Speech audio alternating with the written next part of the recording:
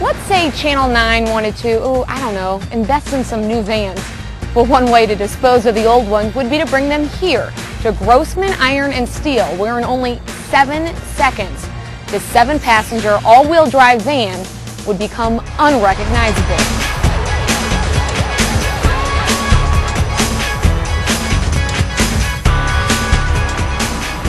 Let me introduce you to Betty Jane, a machine that is powered by an 8,000 horsepower motor.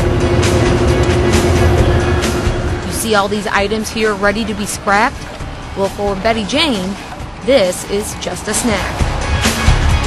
The machine's literally eating that material at the rate of 300 tons an hour. So, you know, that's 5 tons every 60 seconds. Betty Jane and her car shredding capabilities are new to Grossman. However, Grossman isn't new to the scrap industry or St. Louis. It was in 1920 when Abraham Grossman started the business from scratch. He had 1 horse and 1 wagon, and he went around collecting junk. Literally, some of it was scrap metal, some of it was hides and furs and bones and glass and things like that. But in the early 1920s, he kind of began to focus on scrap steel as his business. And all that material will be redirected to... This is Cap Grossman. He and his brother Skip, who was in Brazil looking at more equipment on the day I visited, are third-generation proprietors of the family business.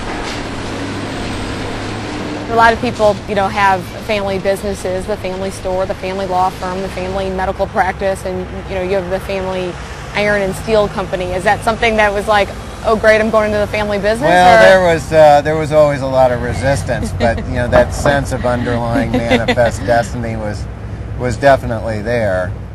Well, let me tell you, this family scrap business is a lot more glamorous than at first glance. Okay, maybe glamorous isn't the right word, but it is really cool.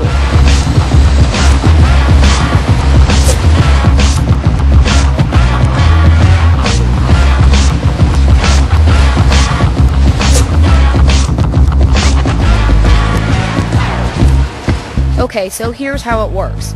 Trucks come in carrying all this scrap, and it gets weighed. Now this scrap can fall into one of 2 categories, new and old. The first category is what we call industrial scrap, and that comes from manufacturing plants. It's oftentimes referred to as prompt scrap because it's delivered to the marketplace every day. They're stamping parts and machining things and fabricating things every day.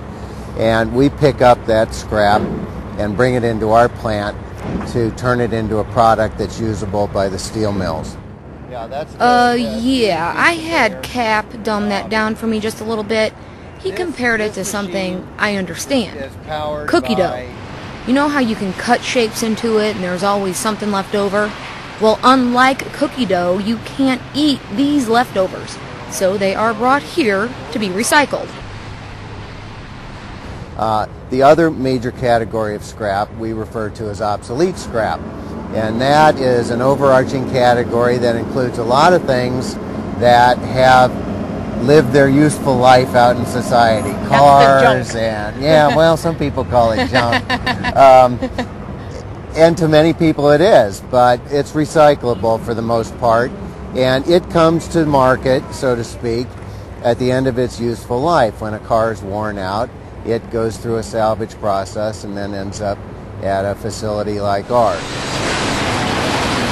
The salvage process is very important. It's not just for retrieving workable parts, but for guaranteeing safety. All the cars must be emptied of gas and freon, basically anything that can cause an explosion. Even batteries need to be removed. If a battery is left in the car and the car meets Betty Jane, lead would be distributed into the product, and they don't want to do that.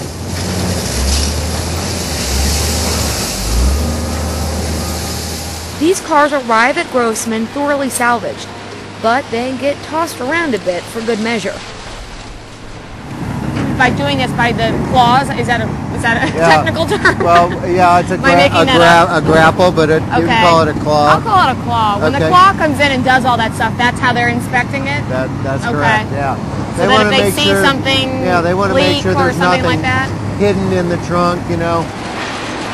So once all the scraps have been picked clean, the real fun starts.